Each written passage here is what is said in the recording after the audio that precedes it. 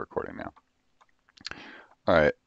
This is our weekly sync, and apparently this is partly the Open Broadcaster weekly sync today, because we're figuring that out. So here's the terminal, and here is how am I going to do this? Okay, I just realized all my window with my stuff is attached to the one that's recording our faces. Okay, there we go. So leave the meet window over here. Move everything else. There's section, and there's the chat. Okay, so this is the one that has no audio, right? I think this is section, and I tried to do this, and I think we struck out. Yeah, we struck out. No audio there. All right, so I'm just gonna put, that there's no audio. Just in case. I don't think there was anything really relevant there, but maybe we can voice over part of it later. I can Yeah, filter so some. I kind of read the meeting minutes. It was all there. So Yeah, no.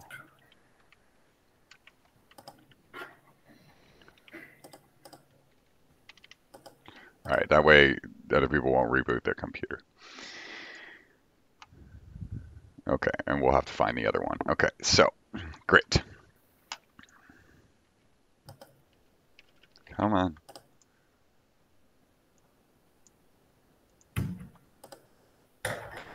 Okay. All right, so we did a few introductions last week. So Hill, I know I know that's a tough time slot for you, so I'm glad this time slot works.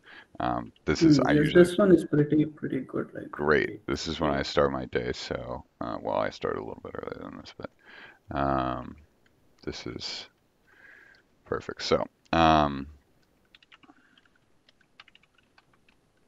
okay, I don't know if I have anything to say, but here we go. So, I know that we have, Yes. yeah, Yes. go for it.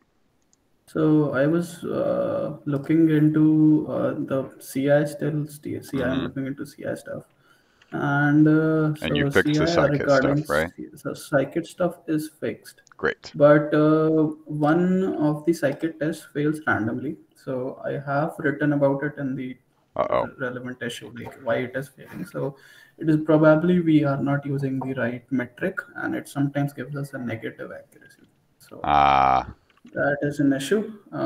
But that is completely random, so it happens yeah. some of the time. It doesn't happen some of the time. And what So what I will what look in. subtest is this on?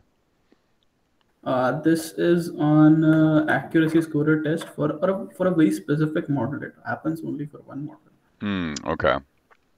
So you can see it. The current CI is failing on psychic test 3.7, Okay. and it is probably that only. And other than that, the Sphinx guys have made some changes, and now we Oh have yeah. something colliding issue. I have mentioned that as well in that issue, in that PR. I have linked it in the PR. I'm just trying to fetch the numbers here. The number of PR which it is. It actually got merged, so it just it disappears from everywhere.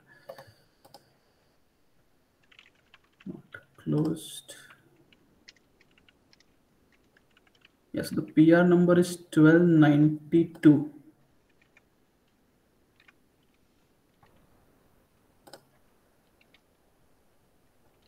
Swings people have some issue there about we have duplicate names in accuracy scorer is accuracy and in CLI, and the accuracy that we use as a object for printing float Ah, accuracy. yeah. Goddamn. So Yeah, we those need to two are figure that out. having colliding names, and it was not blowing up earlier, but it just started blowing up recently, Yeah, and many people have written that it has started affecting them. yeah, I was kind of, we need to probably just get rid of that. Um, I'm not sure that we need a separate type for accuracy. I think that's like really, really old holdover. I mean, I think that's from like the initial version. Um, So is there an issue for it? is there an issue for it? I think there might be. Okay, issues. So while we are at the while we're enumerating my stuff, I just wanted to add one more Yes. thing. Yes. So that is, I want to make some videos and Yes. Sounds good. around how to set up the development environment for DFFML and get started with the developing something. That would be awesome. So I can do it for Linux, I can do it for Windows, but getting a VM for Mac is just very difficult. My my So wife has a maybe Mac. someone I can someone do that. can get a Mac one. So because we have mostly Windows people, so I will Yeah. first make a Windows video. I have a Windows VM setup in my machine right now. I, so I'll do videos for that. That will help new contributors coming in and also save us much more time than we would give people setting up their stuff and all. All right. So I'll make I the video. could, Yeah. You want or do you I have a Mac? could, yeah, I could do one for Mac, Great. but I'll wait for Sahil's videos first to get an idea. Yeah, that's what I was gonna do too. Yeah. Well, I think you did a great format on your video last time. Where you guys both did a great format. So it's Yeah, nice so I and was easy if we just, can just copy waiting from it. for the logo poll to close so that I can use that Yes, I have logo news in on the that. video. That would also look very nice. That is great. So let's see. Okay, so I can close it. So logo legal approved. Um, so setup videos. We'll do on Mac OS Hashim after. has, I guess he has the latest Mac. He's M1 Mac, right? Yeah, it's actually the older one now because they released another M1. There, Yeah, there. that is some Apple stuff, but it is still pretty Yeah, nice. right. God forbid you don't have to Yeah, pay for something every year. yeah. Okay. Great. Hey, great idea. So, and then do you have anything else, Sahil? Yeah, so one more thing I wanted to ask was about the should I test? Well, Mm, I don't really understand what is happening around there, and yeah, some tests are failing. So if you can give me some clue me in about it, so that would just help me yeah. to, I think we get can go started on over it some and of that fix. stuff. So the scikit test fix is here. So Because should should I I test have test? been failing from a very long time before They we even have. started having. Oh yeah, there has been a They bunch of they stuff. always have some of the other issue with some Yeah, numbers, some they have a specific lot of numbers. I don't know. they have a lot of intermittent CV number detection failures. I've tried every time it fails, I try to go through and update it so that it's like a greater than range rather than a direct comparison because there's a bunch of them in there. But that's yeah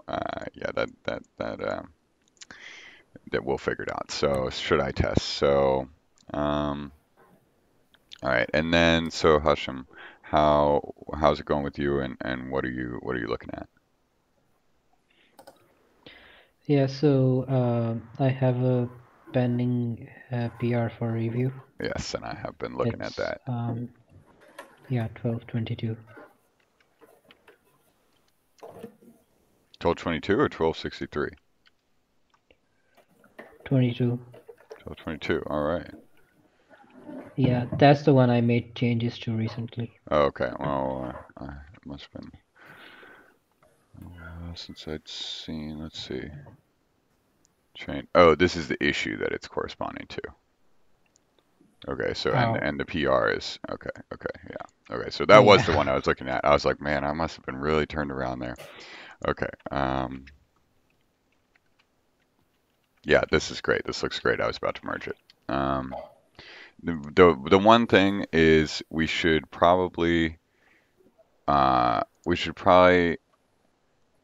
okay, now I just have two tabs. All right. So the one thing is I noticed that this repeats in each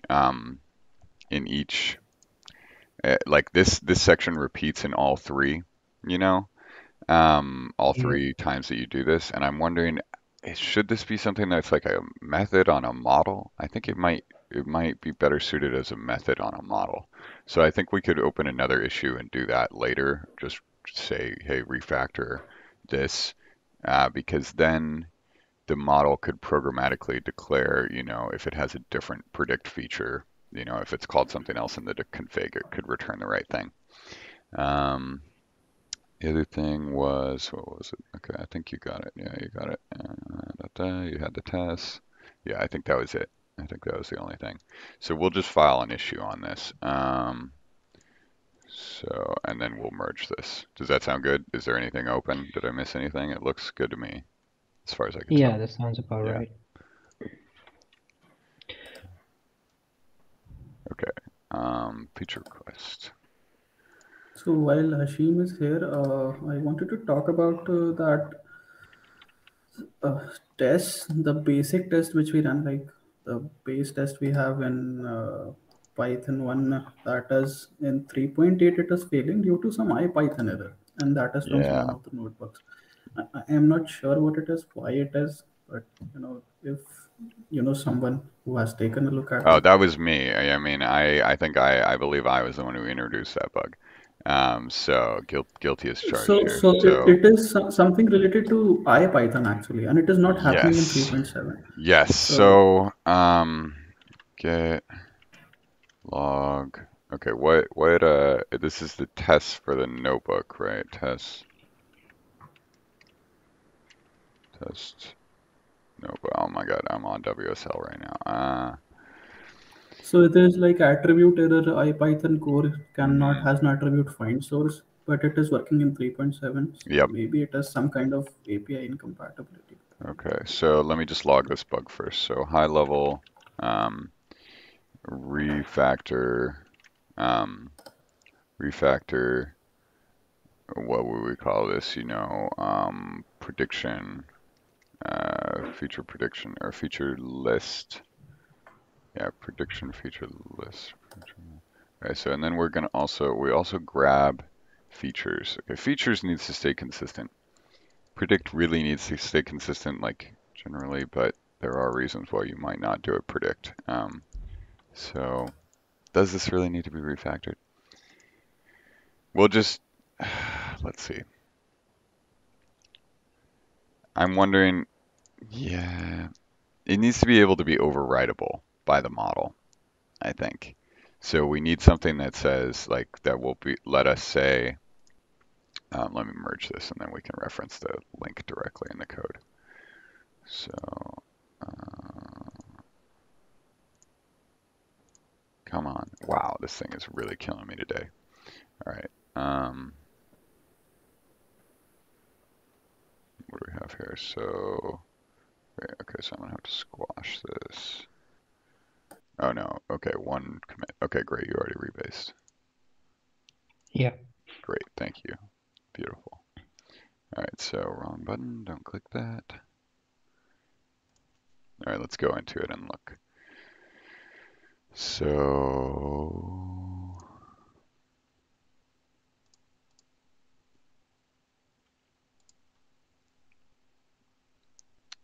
okay, let's grab these lines.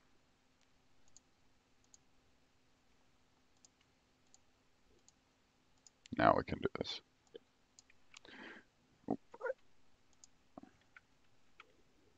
What are you doing?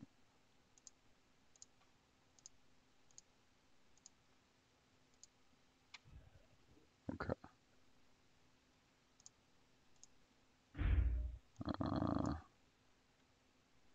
I'm really confused at what just happened here. I think I tried to, I think, there we go, okay. So what do we want? So we basically want to move this logic into, so this needs to go to utils. So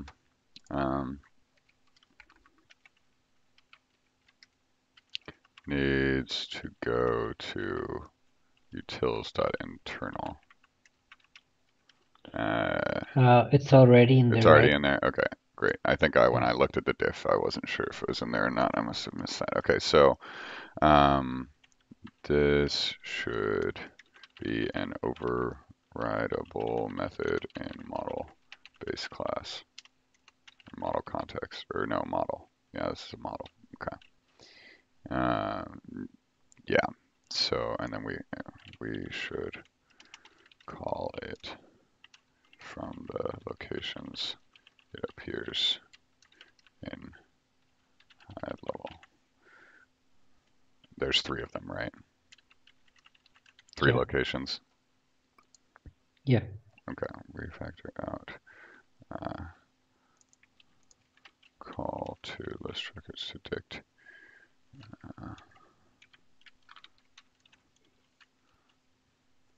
List records to dict. Okay, yeah. It's into model this class. Okay.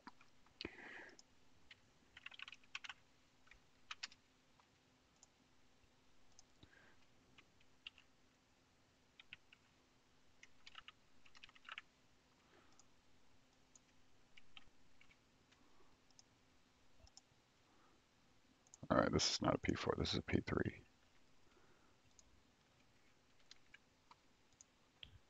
All right, there we go. So that was this. Great, nice work. Merged. Follow ups.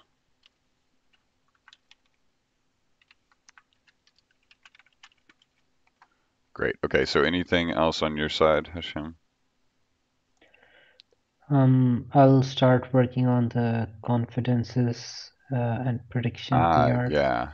So let's take a look at from that way real back. quick, because yeah, there was a bunch of stuff with the accuracy scores and that finally. I think I tried to rebase this at one point, and it's relatively smooth, shockingly. Um, okay. Oh, back when the CI runs past. Okay, never mind. I take all that back. All right, look at that. Not smooth. So that'll be, Yeah. that was, yeah. Okay, I want to think about this together for a little bit and make sure that this is the right direction here. So let's look at our general flow, right? So, and maybe we should look at the notebooks that you were doing just to get a good idea. I think we really need to focus. We really need to make sure that everything that we do matches the flow, like God damn it, no. There we go. Okay. So let's make sure that all this stuff looks concise. So I wish they had just top level await in the, don't they have, no, maybe they added that. I'm not sure. Um, okay. We need to do, this is another thing. I realized this recently while we're at it. Um, we need to make sure that um, the sources arguments gets into the beta release because we can't we we cannot do a beta release if we can't do test train split on a source. That's not okay. We can't, that has to be in the top level API. So let's see. I realize that's probably not tagged in the milestone because I think I removed everything from the milestone recently. And I think this requires the config refactor, which is why it hasn't happened. It may not require the config refactor. We may just have to change the way that we do the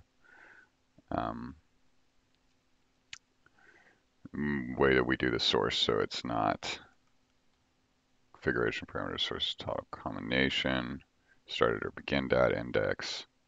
Okay, I think it's this one.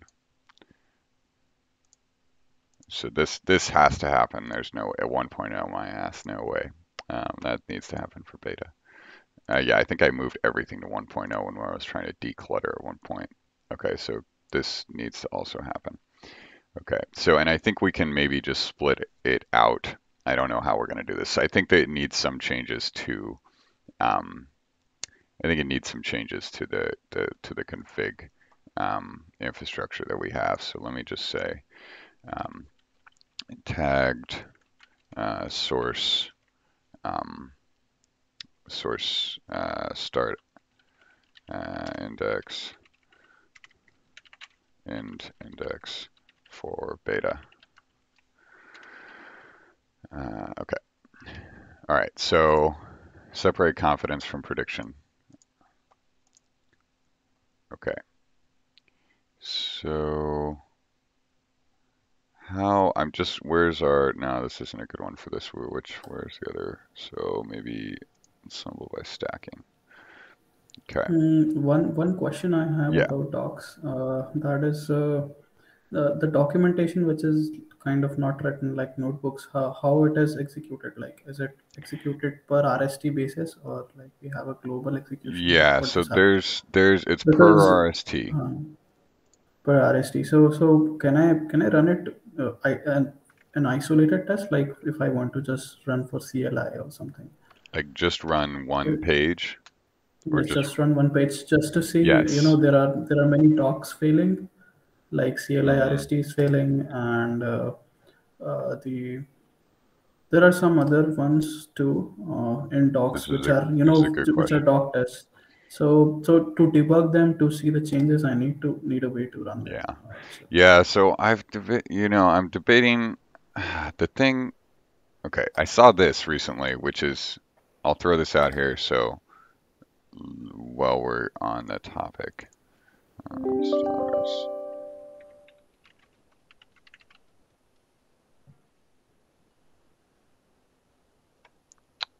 This is cool. This is like kind of interesting. Where is it? This. Um, this looks interesting. I think yes, there's something yes, to do I with this. saw it on LinkedIn as well. Yes, that Yeah, is very yeah. nice. So this looks interesting. Sort of like little web UIs directly for your notebook. I think that there's something to be done here, right? I don't know what it is, but because thinking about so here's what I'm thinking, right? Is that there's something to be done with okay, so number one, the notebooks have a bit of it's difficult to review them, right? And it's difficult to manage diffs to them because of their JSON nature, right? Um, the restructured texts are easier for that, but they're not, you can't, it's not a notebook, so that's not ideal. So there's some happy medium there, or maybe some translation that needs to happen, I think. So, because I know that there's the review NB and other tools, but it doesn't help us when it's in the Git repo, right? Um, so it would be nice if we could figure something out there. Just this is like, long term, maybe short term, ideally. This is stuff that I think working on documentation and making documentation easier to write and test helps us go faster in every area, right? Because then our tests become our docs.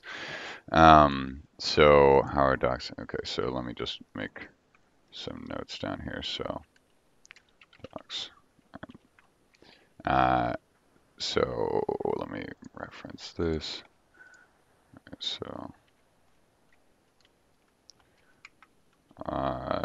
notebooks have diff issues with Git and with reviewing. Maybe make a RST to notebook and back converter. So then there's this thing. So Mercury. So basically, this seems like a nice way. Seems like a nice way to, you know, give people notebooks that they can, seems like a nice way to execute single notebooks for demos, hosted.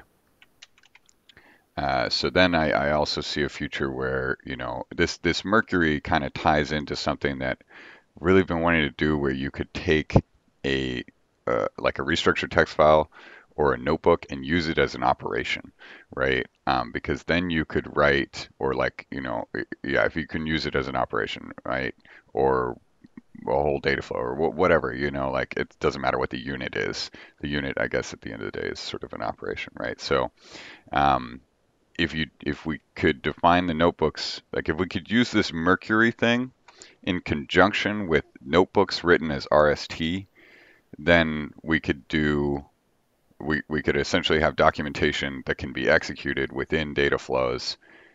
So you can chain documentation pages together, right? So if you do this demo, right, and then you do another demo, then you can chain them together. So if you do a demo of like some object detection, remember we were going through like that one video recognition thing. I can't remember what it was, but it required that you run it through several models beforehand, right? So if we were to write a note like a tutorial for each model, like in how you pre-process that data set, then you could very easily end up with a very complex, model chain by just chaining the tutorials that already exist or writing a new tutorial. So, and in this way, everything stays docs and is executable and is like. So we need some way to convert our docs into notebooks. That's it. Yeah, and I think that's pretty trivial. So yeah, there are libraries to do that, I guess. There is this RST to IPYNB. Okay, great. That directly converts it. I'm just going to ping it in.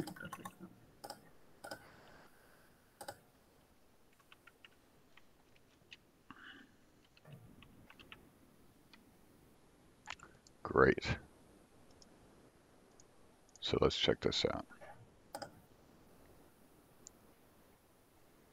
But it's not very much maintained. Yeah, it's not maintained. That's okay. We can just fork it. What do we got? License but BSD, I guess there's great. not much to it, like they cannot really do much about it. Yeah, exactly. There's not much to Maybe this. we can just fork it and run a test that if it is working. Yeah. The main thing is, the main thing it's just is, a script. It's just, yeah. So the main thing is, I believe, converting, do notebooks support, they support RST blocks, right, natively? Or do they have to be markdown? It is RST only, I guess. It is not markdown. It's not markdown? No, I mean notebooks. Like when you write a notebook and you write a block that's a comment block, is it Yeah, that's markdown. Yeah, that was kind of what I was thinking the issue is. So it looks like they're doing you need extensions to use RST in that, I guess. It is not natively supported. Yeah, and so this is one of the things. And I know when we did this, now that we have the notebook builds as a part of this, it includes Pandoc, right, as a dependency. Now Pandoc is not my, it's not my favorite thing for us to. It's a stopgap. It's a good stopgap, but it's not my favorite that we have to apt-get install some compiled dependency, right? And that it's not something that you can just pip install, just because it adds one more setup step for development, right? So ideally, where are those people that were doing this? You guys know that Sphinx. So Sphinx, Markdown, Sphinx Markdown. The one remark is deprecated, and now it's, what is it called? MyST. Is that it? Yeah, MyST. Yeah, because they got rid, basically remark is deprecated now. So, and this guy, I think, also calls out to Pandoc, if I remember correctly. Yeah, Pandoc is kind of the standard, So yeah, I understand. Yeah, maybe. Let's see. Is Pandoc Haskell? I think it's Haskell, right? I don't know. I think it is. I'm wondering if you can. Okay. I'm wondering if you can compile it. This is going to sound ridiculous. I'm wondering if you can compile it to WebAssembly and then execute it from WebAssembly, because then you could have it natively execute via the WASM interface. But anyways, this is problems for another time. We'll get it working first. It's just, it would be nice to be able to pip install everything. Obviously, this is getting a little bit complicated. So I will just make note of this. Where was that link? Great. Also, that PyPy thing, I told you that it is still blocked on my side. I cannot really manage anything right now. Yes, the IPython. Yeah, we'll take a look at that. I think I have that on the list. Yeah. No, PyPy thing. Oh, the PyPy? Oh, yes. Oh, crap. I meant to do that before this meeting. So when I opened the mail, it was showing that the token is not valid or something. That's why probably it didn't give me the authorization to do anything. Token. Yeah. Okay. So let me And so let me do. I think I had to get out my Authenticator app and all that stuff, and that's why I ended up not doing it when I saw your message. Okay, so John needs to modify PyPy So do I need to permissions. have 2FA enabled on my account as is Oh, that maybe what the that's what it was. Yeah, I wanted you to I knew there was something but if you guys could turn on two-factor auth, uh, because if I make you maintainers, then if somebody takes over your account, there's bad things. Bad things can happen, right? So, or owners, yeah. whatever it was. But I noticed you guys didn't have two-factor auth on, so I was going to tell you Yeah, first, and then I forgot to I tell I you. have to start 2FA So, and using 2FA because I yeah. already use it for the crypto wallet, so I guess it is pretty easy to use. Maintainers need to turn on 2FA. Texas. Okay.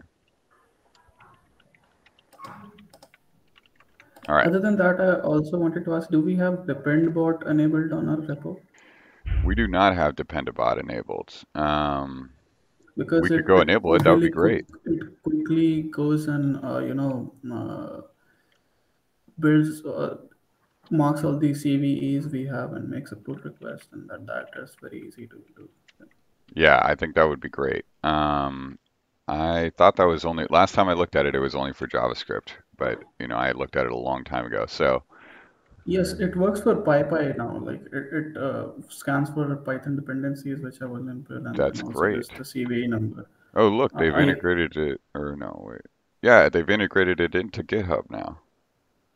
Was Yes, it always in? I thought it was like a third-party thing at one point. Okay, yes, it so was, but now it is, and you can go into the repo and enable Dependbot. Probably that is oh, that that's simple it is. fantastic.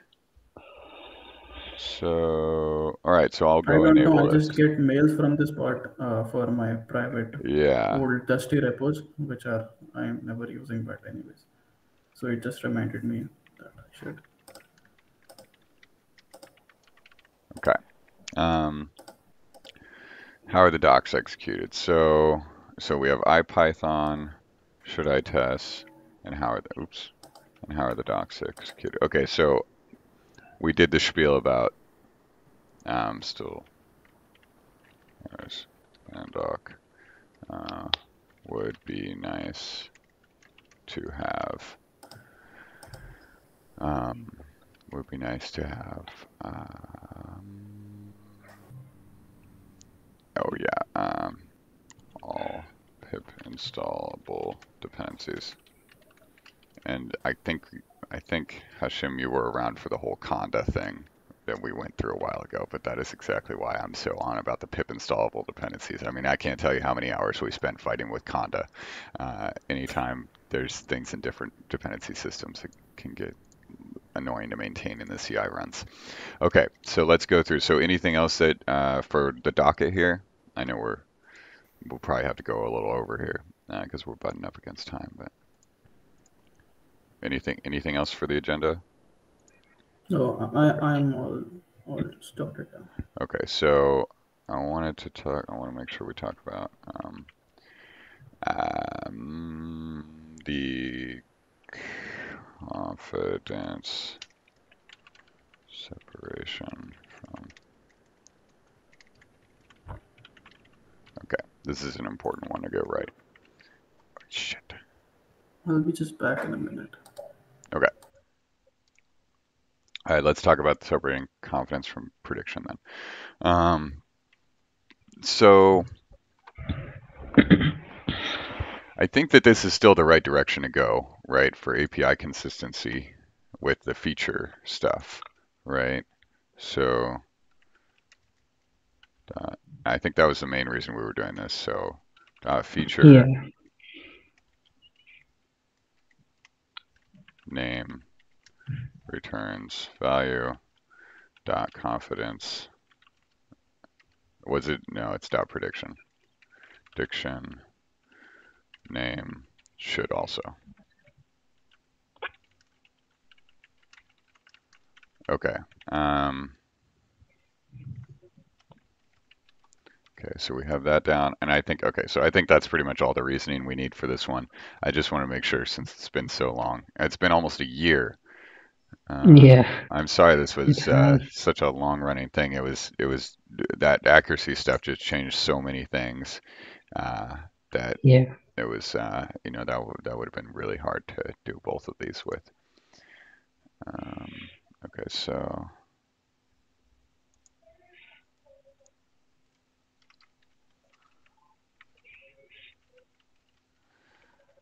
Okay, so the other thing off this, so I think we've decided, yes, okay, we've updated. I want to make sure we have reasoning for this. So this needs to be in beta. Great. Okay. So the other thing on this is I've been trying to think about, what makes a good issue, right? How do you make sure that you have a complete description of the issue? And I've sort of, I'm playing around. This is a longer discussion, but I just want to throw this out there for you guys. I'm throwing random notes related to data flows and sort of general things into this issue here. You'll see I'm updating this frequently. And so because there's not a lot of docs on data flows, and it's not, with that needs to be documented, right? And part of that is, right, we know that we don't have a solid interface, right? No, it's not very ergonomic, right? Not the most clear. So I've been working on. I know that you had Sahil. You were going to do like a PyTorch style thing.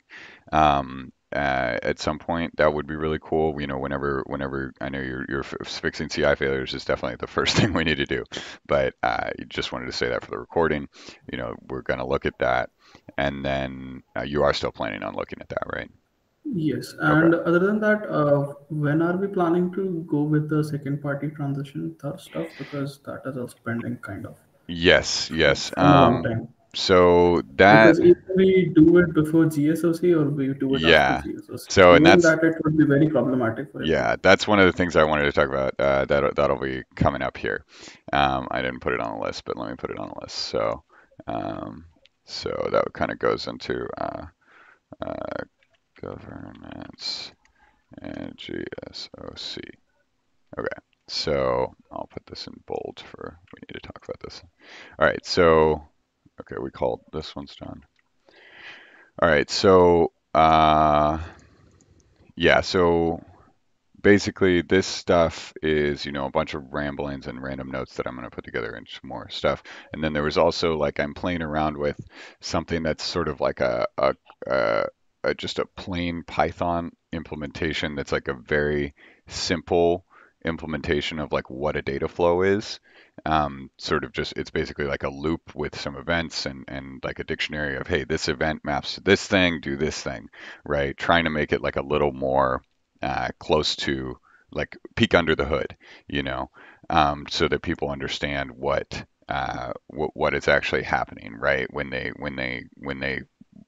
create this data flow description, right? They can sort of the peek under the hood, and hopefully that helps people understand what's going on better. So kind of take this transition.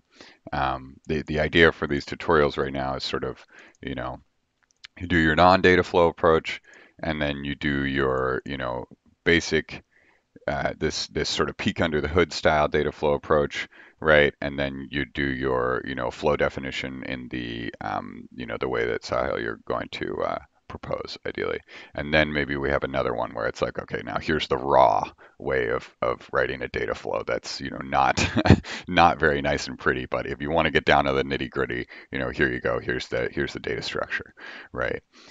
So kind of that's kind of like the arc of the story of data flow, and how we do that tutorial. At least that's what I'm thinking right now. So okay, so we need to did we get enable Dependabot? I think I did. Enable Dependabot. No.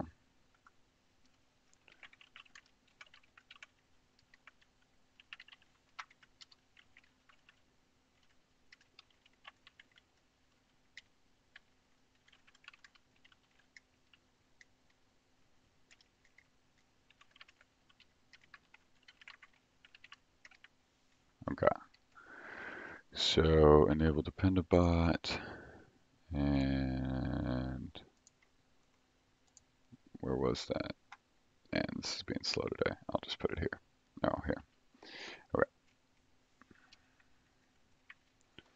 All right, so now governance in GSOC, how docs executed. We covered the, okay, so let's do how are docs executed. So if you wanted to execute a single doc test, you could go to contributing and not notebooks, documentation, because, well, if you wanted to execute a notebook, then you'd go execute a notebook like that. But this is test, doc test, set up example code. Man, I could have sworn that we had, what? Console to Sphinx extension? No.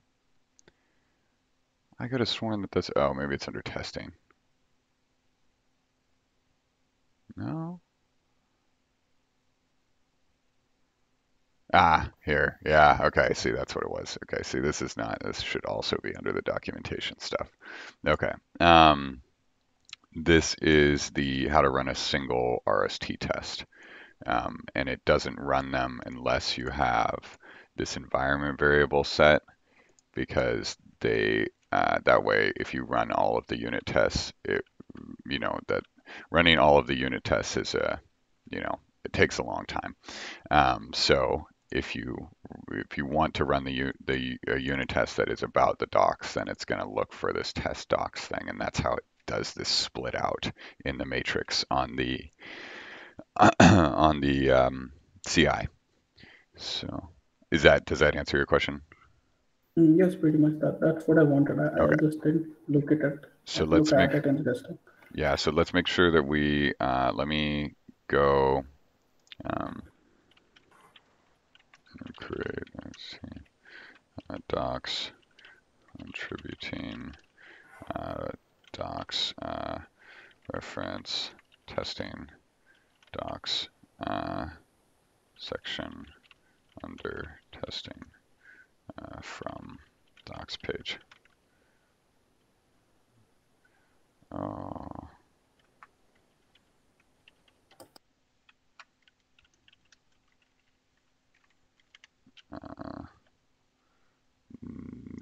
Okay.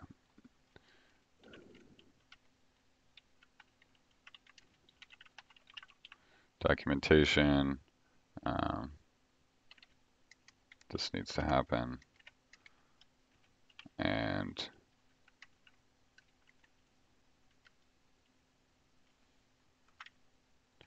documentation. Great.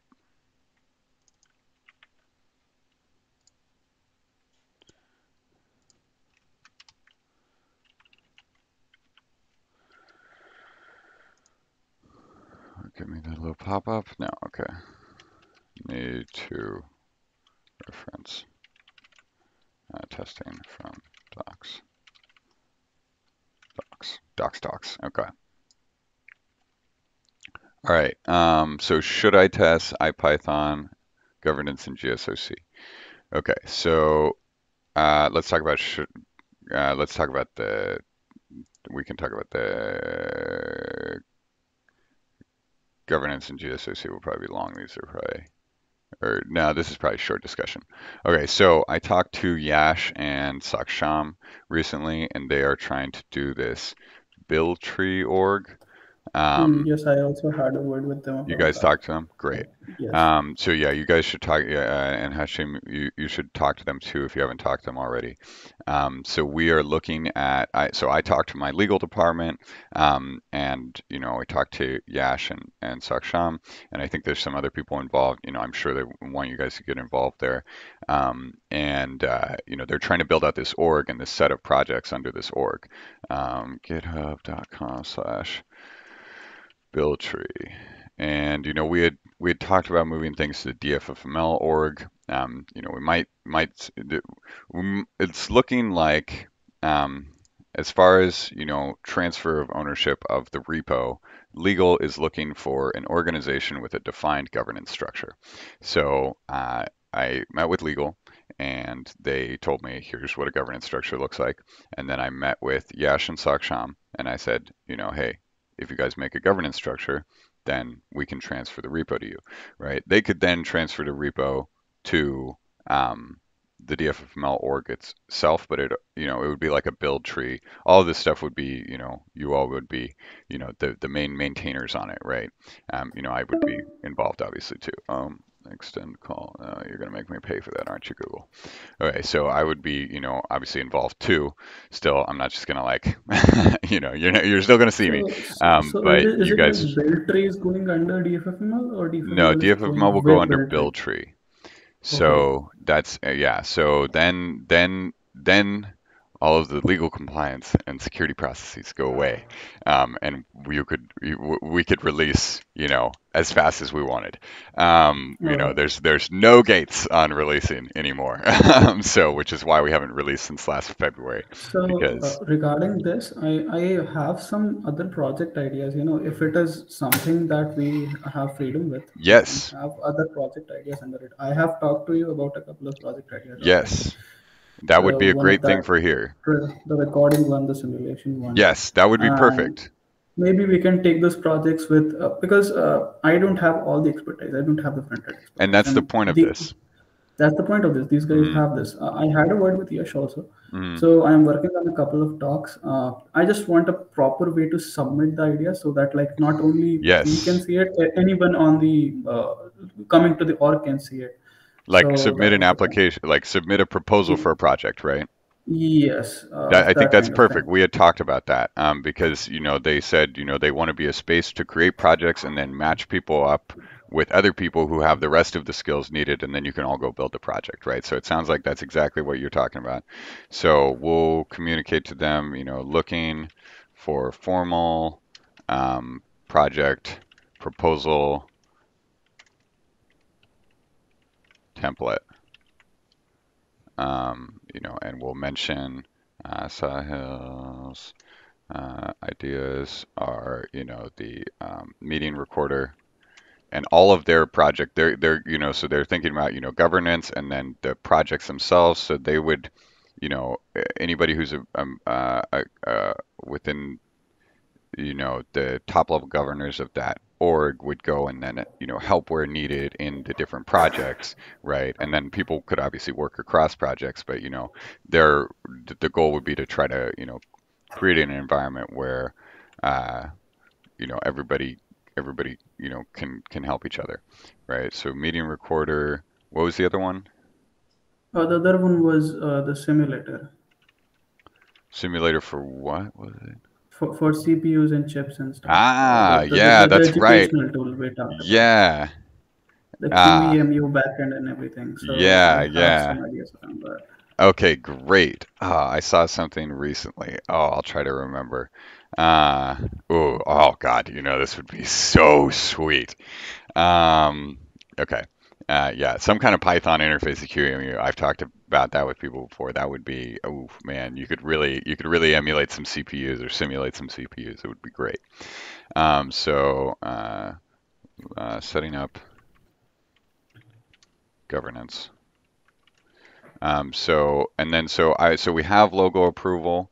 I think most people have voted on the poll. We'll probably right now. I don't know how many other people need to vote, but we'll I guess do. the Jason Long one is winning right now, right? Jason Long is winning right now. Yeah. So we'll see. We'll see what ends up there on the 30th, and then we'll communicate to whoever the person was that designed the logo that got the most votes, and we'll ask for SVGs, right? And then uh, yeah, and then we'll use that So logo. So if one you want it to another use for videos and question I stuff. wanted to ask you off the Hmm. record, Off the kind of record? not Well, on wait the here. yes. We're on the record right now. So wait a minute. Let's cover the should I test in IPython and then So hold. I'll just Remember ping that. you on GitHub about that. Yeah, It's not ping very complicated. ping on Gitter. Okay. Um, so should I test? So let's look at the should I test. Yeah, so that's what's going on. So hopefully we can get the project transferred over, and then, it, it likely, you know, moving it to Buildtree would end up polluting Buildtree with a million plugins. There's also the thing that, you don't really need to split it out into the poly repo. Like splitting it out into the poly repo structure would be good. It's also how um, Buildtree is organized, right? Oh, wow, they changed the setting page. Why am I on the settings page? Oh, I don't need to be. But uh, yeah, but I think Yeah, we should still especially probably do CI it. would be very fast if CI you would go be to much call faster, poly. exactly. We will only test what you need to test. I mean, and plus, not a lot of people do that polyrepo validation like in open source projects. And so it would be a good example, like we would be a good example of an open source project doing like a polyrepo CI setup, right? That's very unique and would be really cool if we could figure that out. Now, and I think part of all this stuff with the all this stuff with these docs and the manifest, this is all from all that polyrepo stuff. Or I mean, the manifest stuff is all related to all this polyrepo stuff, because we need a way to declare our dependencies and which versions, and then retest against those things in the spec in the manifest. Okay, so let's dump. Okay, let me just pull up those tests that are failing. So what was the last run of master? I'm missing a couple of blocks here about governance and shifting DFFML. It would be great if we can talk in more detail in the next meeting about Yes, that. that sounds good. Yeah, let's talk in the next meeting. So you said you have some thoughts on it? No, I just don't really get it. You don't understand. Okay, yeah. I mean, I don't understand either, right? Like, I just know that there's an opportunity to move it to a place, that's owned by students who have been a part of this project and who would like, other students who have been a part of this project and other projects to come govern a bunch of repos together. So we can talk about it more, but that sounds, great to me. So.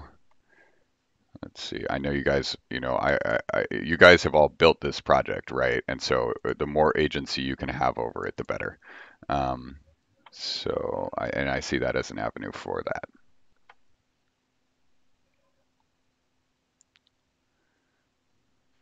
Okay. And this is the intermittent failure, I'm assuming, or no, wait, no, I'm not on. Okay, so not greater than. Oh, wow, the number of vulnerabilities went down. That's really, really, really surprising. I call bullshit. There's no way that that went down because these are pinned. So either the vulnerabilities magically disappeared, which is not true. Um, okay. What do we actually have in JavaScript that is, it is We're not testing? I testing just us. We're testing, well, one of them tests us, but this is not the one that's failing. So this is testing JavaScript. So the part of should I thing is kind of black box for me still. I haven't seen anything inside should I. So what is it? Like So should I what's the goal is there? a meta static analysis tool. So essentially, a static analysis tool analyzes something, right? And most of these are about finding vulnerabilities. So basically, should I being a meta static analysis tool, you point it at a code base and it figures out what static analysis tools it needs to run, and then reports an aggregate of the results, right? So if I So pointed it at a code base that had both, there's one in there that has both JavaScript dependencies and Rust dependencies. So if you point should I at the code base, it will know that it should run both Rust dependency analyzers and JavaScript dependency analyzers, and it will report back both results. so how does that relate to DFFML as a project? So DFFML is originally built around this security, this sort of security analysis of open source dependencies as its main use case. So this was a demo. Essentially, this is why it's under the examples. So it's a demo showing. Uh, it was a demo that was used to show let's see. We have Why? less than a Loading. minute, I guess. Yeah, so maybe we might need to jump on. Do you guys want to do this next time, or do you want to jump on a new call? Yeah. If it's not a hard stop for you, it's not a hard stop for me. I Okay. have time here. Okay, we can do this here. So okay. All right. So okay, so this is NPM. So this thing, oh.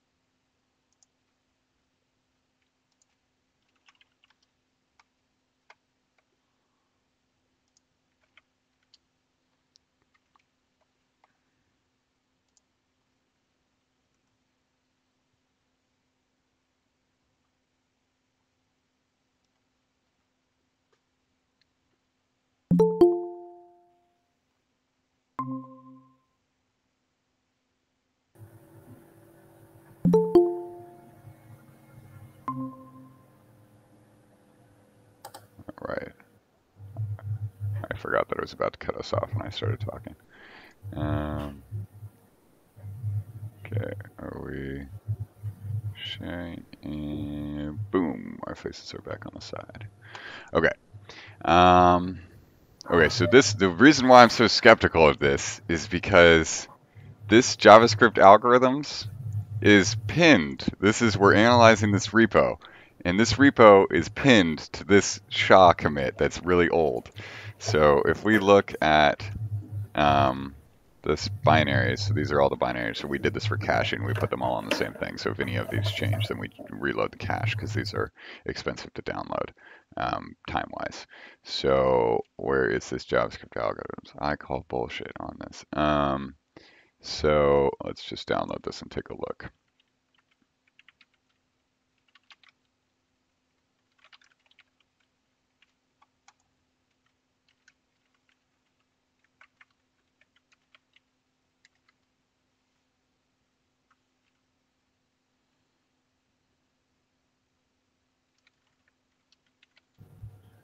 So I was thinking that we keep changing the range on this. I saw the history in the file that we keep changing the range of vulnerabilities on this. Is there a way we can like change So this test that's, itself that we don't have to change it again and again? Maybe just check this yeah, range. So it's an integer or something like that. yeah. The problem with that is if it reports 0, like maybe it's just greater than 1. Maybe we should just do greater than 1. Yeah. Yeah. So the main reason why I think this is a lie is because this file just is all of these dependencies are locked to exact versions with exact SHAs. So unless magically the vulnerabilities disappeared, 2,000 vulnerabilities disappeared, then this is a lie. So I don't know, but 120 is not great. Yeah, there's no way that like almost 3,000 vulnerabilities just disappeared. So we'll just make it greater than 1. But let's just say I'm thoroughly skeptical of that. Okay, so git status, git pull. I'm probably on my manifest branch. All right, okay. Git checkout main. Git checkout. Oh my God, you guys are both on Linux, right? Yes. Hashim is on Mac. You're on Mac. No. Are you on Mac, It is like Hashim? the polished Linux. Yeah. Yeah. Okay. Well, WSL. I'm complaining about it. This is me complaining about it. It works okay, but it's a little bit annoying. Okay, so too many different branches. Okay. Windows users suffer from Stockholm syndrome. I read it somewhere. Oh, ouch. That's me, I guess. Oh God, yeah. I had just basically resigned to using Windows because I'm like I basically I'm hoping to move here soon, hopefully. But yeah, my Linux partition. I just really know how to break computers apparently. So they don't like me.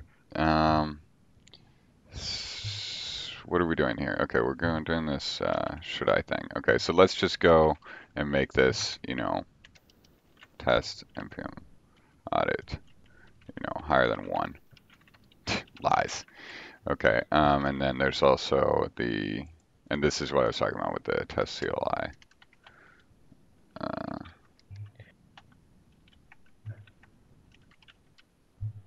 so you'll notice that if you do this, uh, did I get rid of that?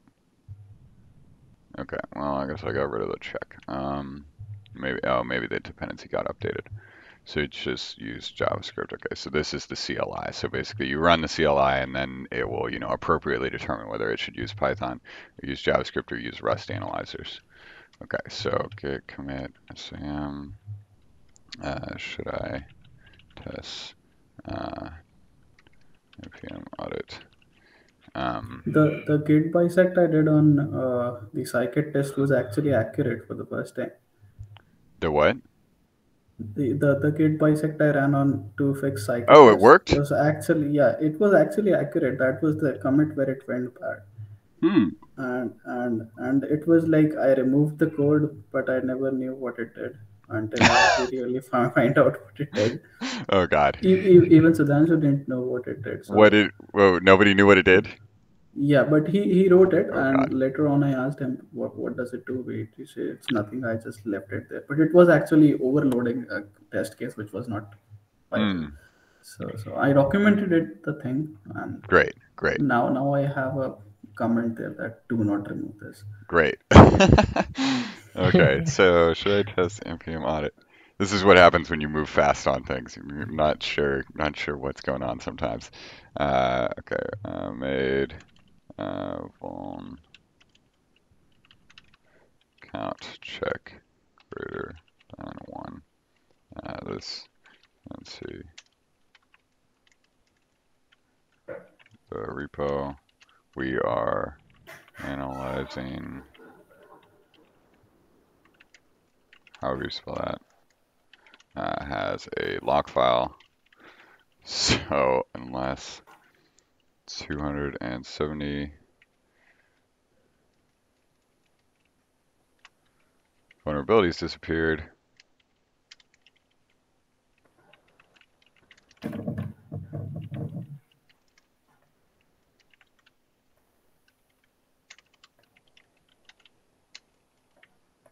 highly unlikely.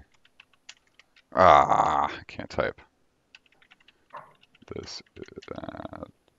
There is a bug somewhere with npm audit, but not us.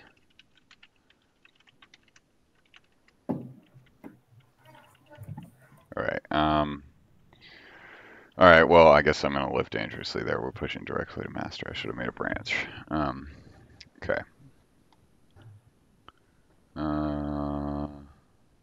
And then model scikit. This is the intermittent failure, right? Yes, it has something to do with the metrics. I'll fix it properly Okay. in a proper way. Should we let's go let's just make it issue create. This is my favorite thing for creating issues now is just the command line. I create more issues if I do it through the command line because it takes less time. Okay, so this is false is not true. Okay, float inf. Okay, so it's either 0, so the accuracy is 0 basically. It is actually coming out to be negative with this one. And I have linked an issue in my last PR where this has been explained that you are using either the wrong metric to judge the model, and that causes this kind So of you have issues. an issue. It is not an issue. It was, it was failing in my PR, so I just wrote there. I haven't made an issue Okay, yet. so we have Right. an issue, or we have a PR. So we'll link to PR. Yes, and this one I have written it.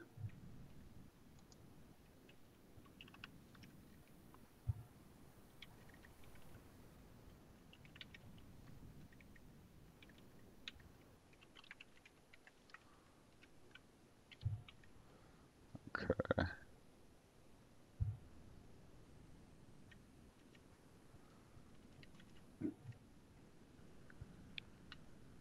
So model scikit test.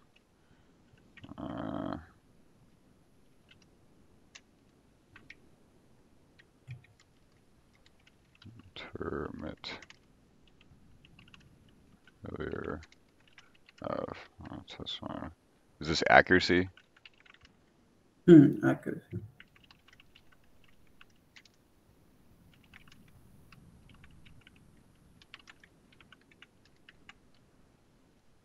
Okay, great. So I'll just look into it, which would work for all of the models reliably. Oh, I forgot to access call. Okay, great. So we've logged that.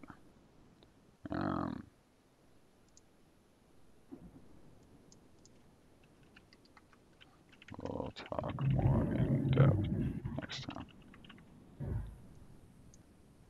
Hopefully they'll have more to tell us, and you guys can talk. I would encourage you both to talk to them some more, and help them write that stuff, right? Because that's going to be a big group effort. So should I test IPython? Okay, so this was other. This is okay. That's the issue. Okay, should I test pushed?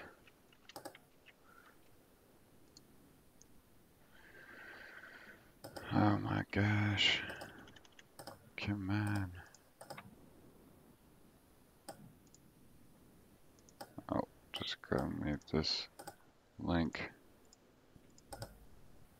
Man, this computer is being... Okay, I probably expect too much here. I expect instant response time. Okay, so IPython. So the IPython test, yes, this is somewhat my fault, somewhat not my fault. So where is the terminal? So I was trying to Yeah, fix this error, but it is very difficult to have two environments simultaneously set up. two environments. What do you mean?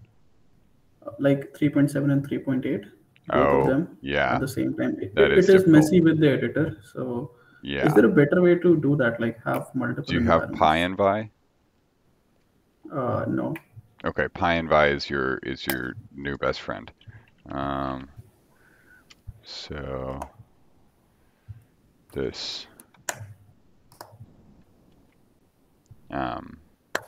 this thing is great. Basically, it just lets you switch versions of Python, and it makes it pretty easy. Oh, nice. And there's an auto installer, which is what I recommend doing. Because when we try to install pip packages in a separate Conda environment, it just slows Yeah, down so much. yeah. And validating changes across Python versions. PyVi is your best friend. Or a Docker container, but those aren't always the most fun to use. Okay, so we might want to document. So I was also looking at Windows installation instructions. Oh, since I've been on Windows, now all of a sudden I'm fixing Windows bugs. Yeah.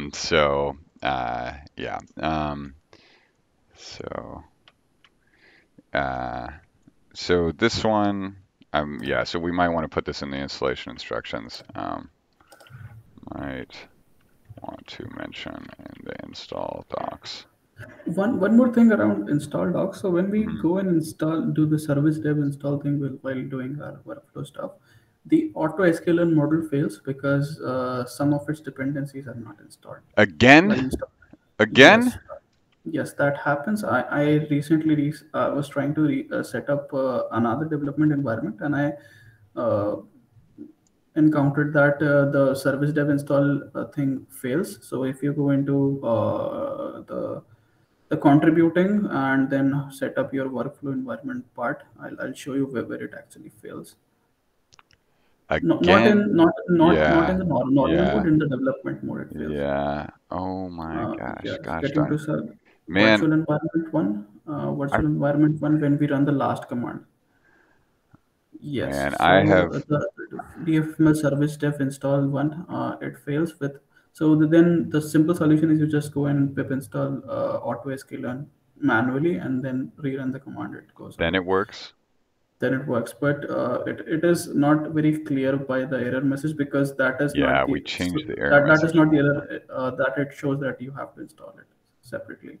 So we need to make Man, an issue we with had that. changed the Just error handling in this because yeah, it wasn't clear and then I thought we made it clear and then I think we might have made it unclear again.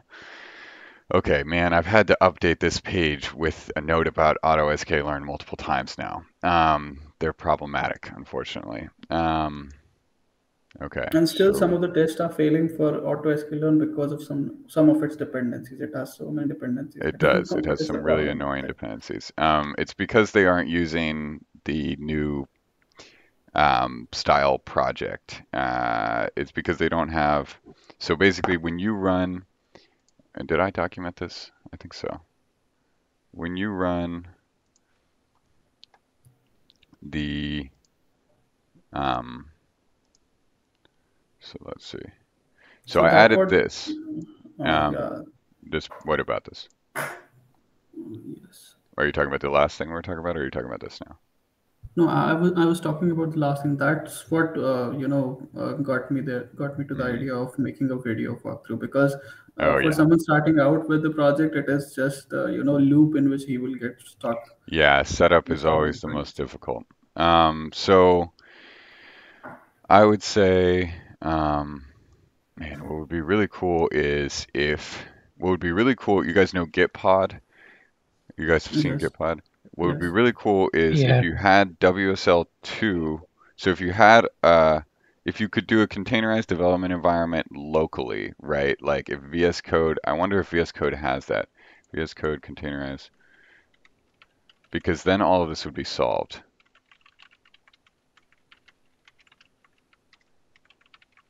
Because if you have a Linux machine or if you have WSL2, then you can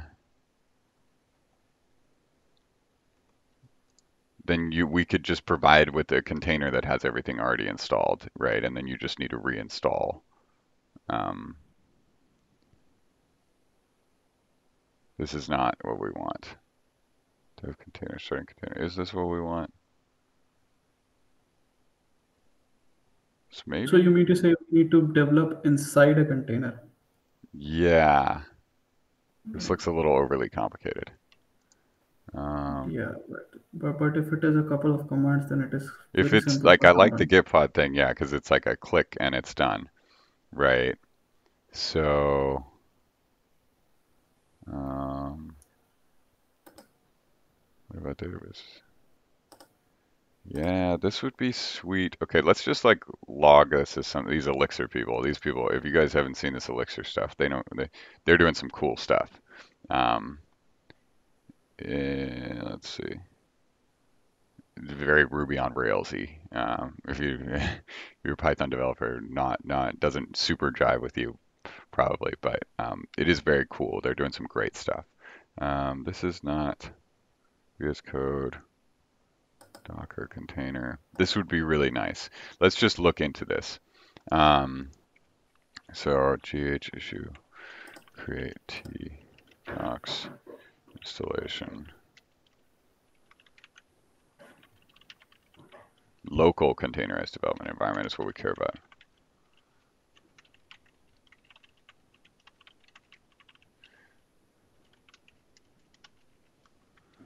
Uh,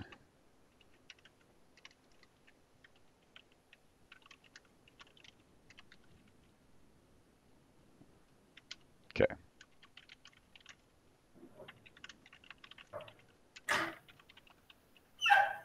Or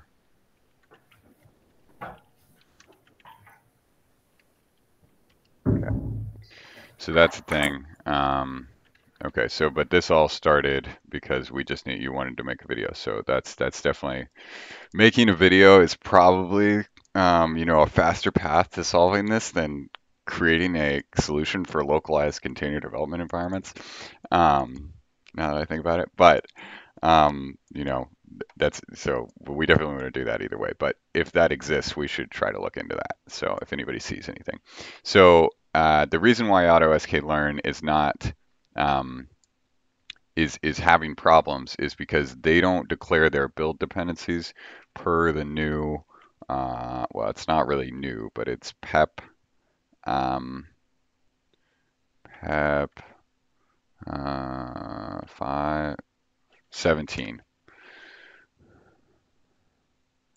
Yes, they don't declare them in a PEP 17 compliant format, if I remember correctly. And so basically what this is it says, um, give me a PyProject.toml, or PyProject, is it PyProject.toml? I think so.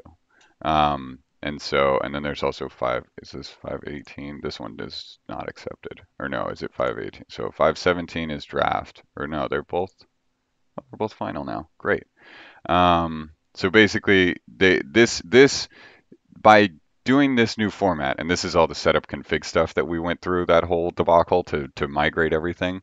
So by doing this new format, it means that you can reliably install things, and like it all works basically, because the Python ecosystem has just been a bit of a hell for packaging, right? And so, say for example, you have a compiled portion of your project like AutoSKLearn does. Then you can declare the compiler that you need within the PyProject.toml. And in doing that, your compiler gets installed first, and then when your package gets installed second, it actually has a compiler to run with. Now, if the AutoSKLearn project last time I saw had not made that switch yet, which means that their compiler and their package get installed at the same time, and therefore their package doesn't see the compiler because it's not installed yet because it's getting installed by pip at the same time. So then you get that compilation error, which means you have to reinstall. I believe that's what's happening. At least that's what has been happening before. So if you look at the blank, so basically, you guys know you can create plugins. I think, Sahel, you'd asked me, like, what if you added a new package, right? So I added one that was just creating a blank package, right? So this is just like this is what a blank package looks like, right? So this is just sort of like a skeleton Python project with packaging, right? So if you need to create a Python project, there's many utilities out there to do it, but here's yet another one. And it has, your basic setup py with there's a current bug that it has a workout around for, and then it has your setup config, right? And yeah, this is, so this gets you, up and running in a way that would allow you to sidestep those issues. And over the weekend, I did this. I was working on this, which is one of the things that was blocking Windows support, and I think some of the Windows and Mac stuff, official support, because um, this is a library that I wrote that we're then using for testing the built-in HTTP server, and the APIs around that and the tutorials around that. Mainly, you need something like this because you need to start a server on a random port if you're going to run a bunch of tests at the same time, because or else you all end up choosing the same port. So this does that, and it was broken on Windows and Mac, and now it's not.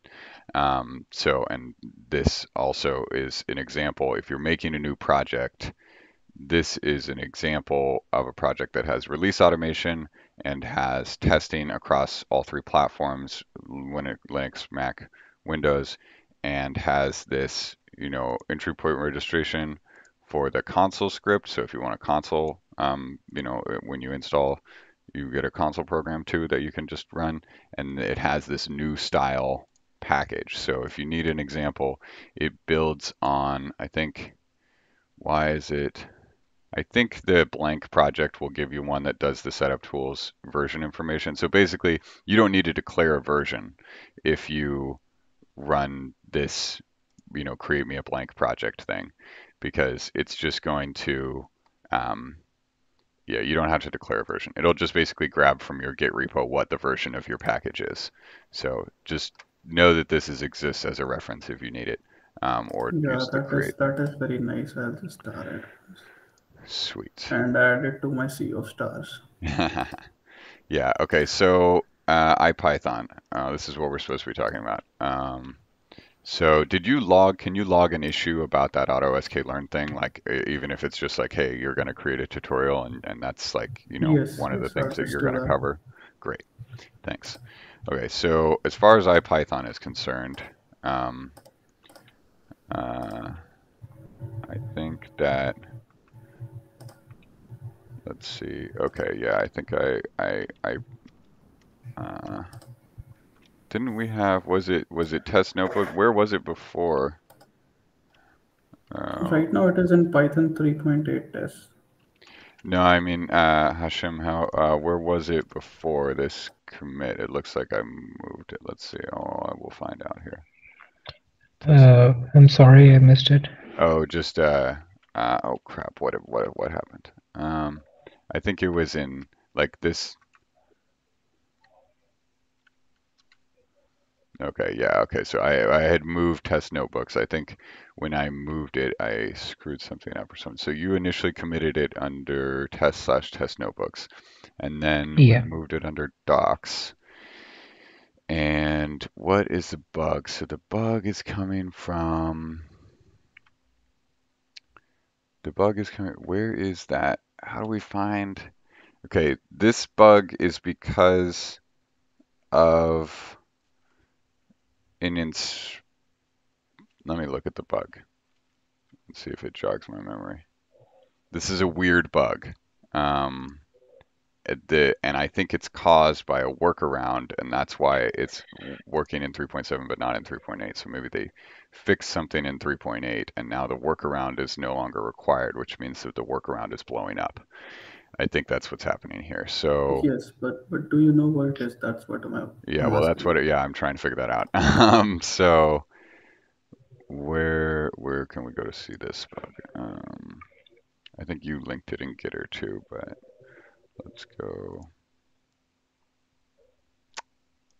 Yeah, I looked at this the other day and I was like, God damn it. This took me a while to figure out this thing.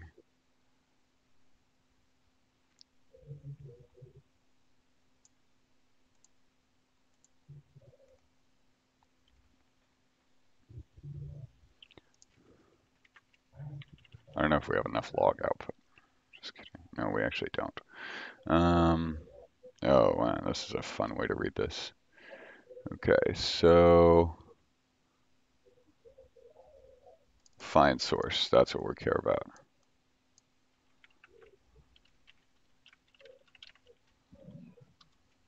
There we go.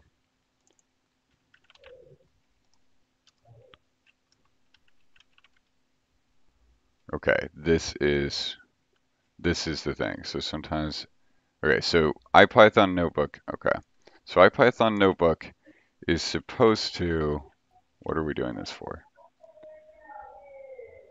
Oh, within method. Oh, this is for the config stuff. Okay, so this is for the immutable config stuff. Um, so yeah, this is dirty. So the immutable config stuff, because we're using the data classes, um, we went back and forth when we did that on, do we actually change away from using data classes, or do we just continue to use data classes, right? So we went with continue to use data classes, right? Because then you get field, you get all the standard, it's a standard part of the Python, right? And try to stick to standards wherever possible. So then we basically, uh, the way that we did that was basically saying, hey, you know, we need to, let me look at this within method.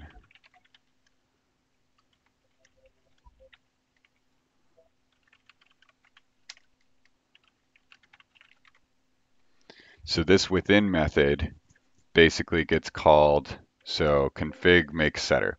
So when you set the properties of a config object, or when you go to create it, when you create a config object, I think it adds, man, basically it adds a bunch of setters and getters. It's interesting. So, and this stuff I think is how we're going to fix a lot of the config infrastructure too now that we have this set up. So basically, it goes through all the fields and it says, here's a getter that wraps the field, and here's a setter that wraps the field.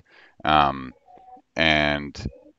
then, so in the setter, basically, we go and this setter will get called since that's on creation of the class.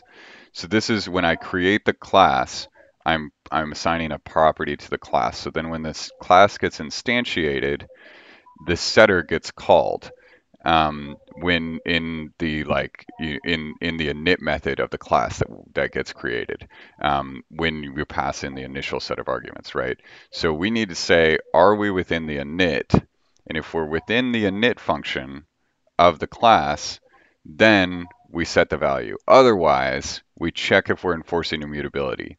And if we're enforcing immutability, obviously we're going to say, you may not do that. Uh, and yeah, so that's how the immutable stuff works.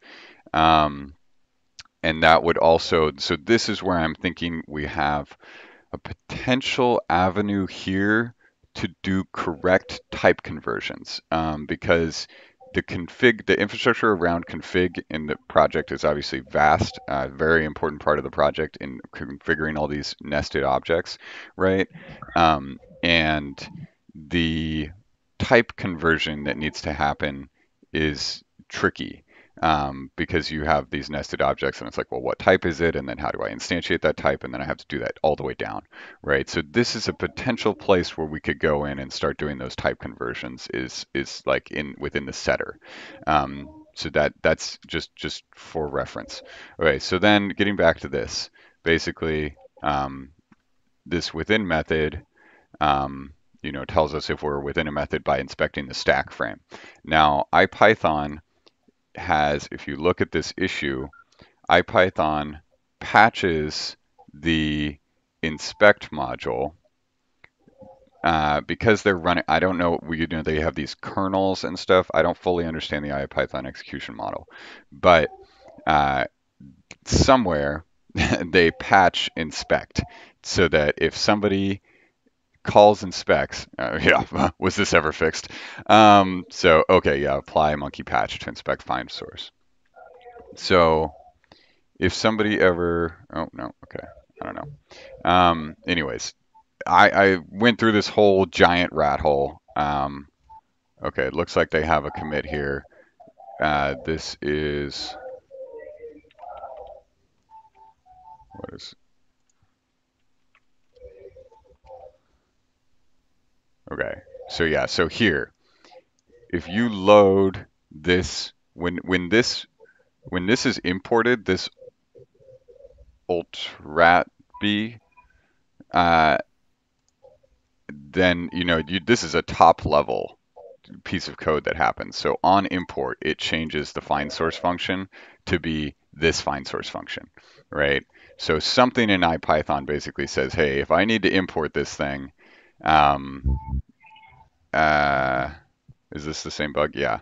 Then we need to use our own version of find source.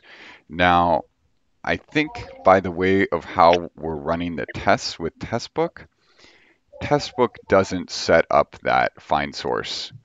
It doesn't end up importing this, whereas maybe like Jupyter Notebook does, right? So we have to trigger that import, and and do that patch, right? So it looks like from what I'm seeing in the log here, it's mad. It's mad about it because it says it has no attribute find source. So we need to look at this file and we need to see if they got rid of that, which probably they did. And they probably just did it recently. So, unless, well, I haven't really been paying a lot of attention to the, okay. Wow, nice commit messages. Let's see. All right, we got to clone this thing.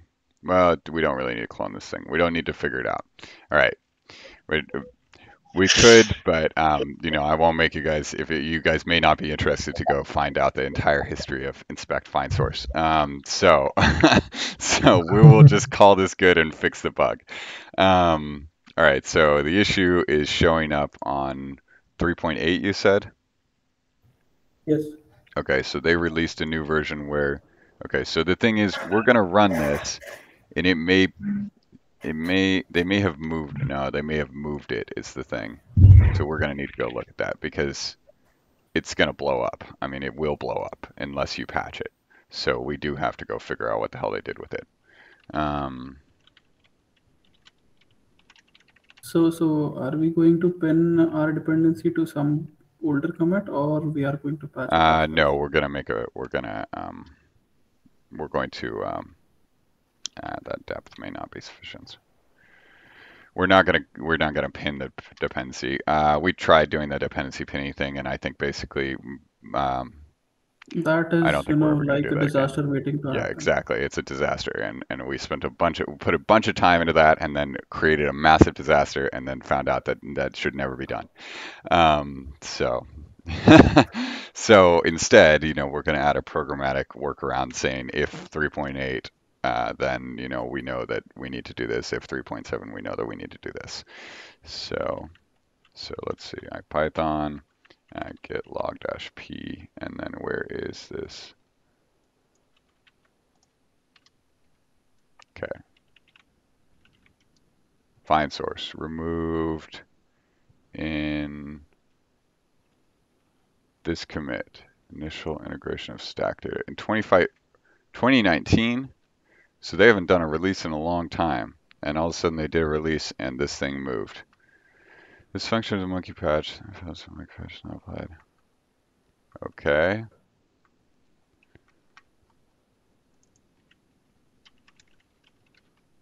Let's check out the commit. So did it move somewhere else is the question.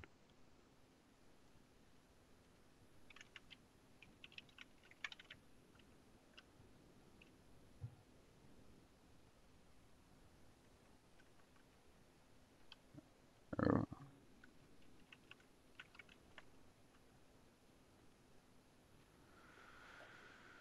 Decorator deprecated since sticker for much pain.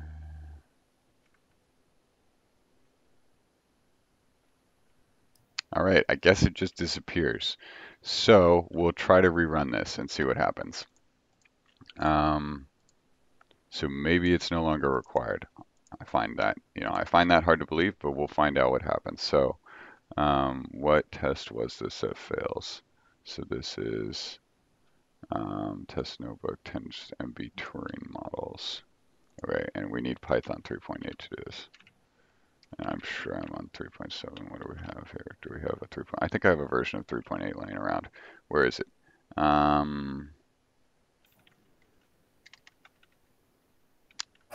Local. Where did I put you? Local. Okay, so I think it's in documents.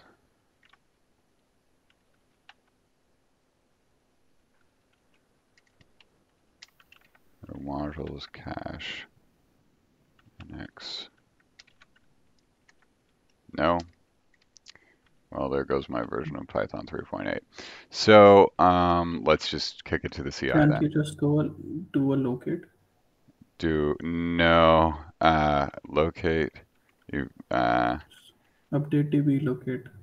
well, this is, let's see, how does that work? I'm kind of doubting that this is going to work because this is a WSL1 system, and I believe that uses a background daemon that indexes things, but we can try it. Oh, I might be thinking of a different thing. Um, so it so works pretty well on a native machine. yeah, let's see. So Python 3.8. Does it search the whole system, or You have to update the database once. how do I do that? Update DB.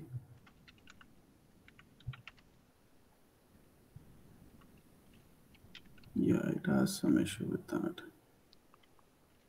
Yeah, I think usually you have a daemon that runs and does this stuff if you're on a real Linux system. Okay, okay, so it's gonna create a SQLite database. Okay, I don't think it's here though, is the thing. I think I was in the middle of doing some development that killed it. So we will just try to remove this on 3.8 and see what happens. And we'll push it to the CI. Maybe on a different branch. Yeah, definitely on a different branch. This one I'm not pushing to master. That one was the last one was an exception there. Yeah, that is just something happens if you have the Yeah, push rights. You just go ahead and push on yeah, master. exactly. Yeah, that can happen. Then I end up going in, changing the settings, reverting branch protection, and rolling back my commit real quick and pushing again before anybody ends up pulling it. Okay, if in Python and not in Python 6. So let's just say um, sys.version info dot major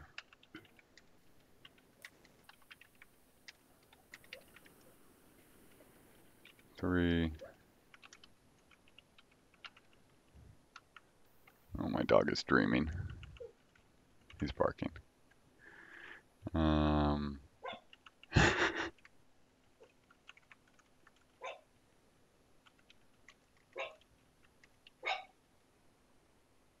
my gosh, he's so funny. Okay, so minor is 3.7 or less. Then we do this.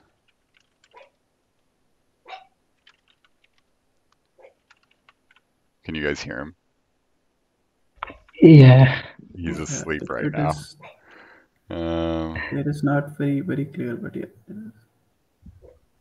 okay. All right, so this looks good, right? Basically, if it's version 3.7 or less, then we're going to do this. Otherwise, we don't. And then we just check out a new branch and try it. Okay. So IPython find source deprecated in 3.8 and beyond.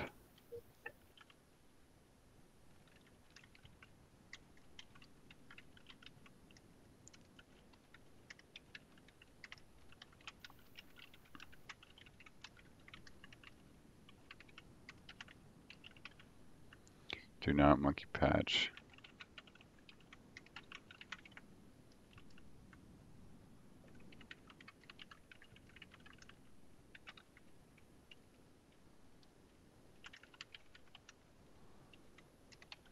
All right. Let's see how it goes. And then I think we'll call it for the day, right?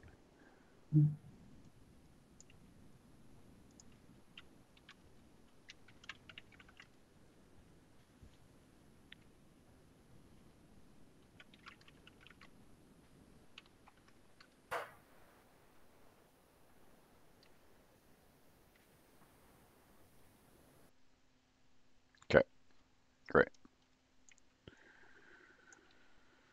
All right. anything else for today? We'll talk more about governance next time and all that stuff, and trying to figure out, because we have no idea what any of that means. And hopefully we'll have, a decision on the logo as well.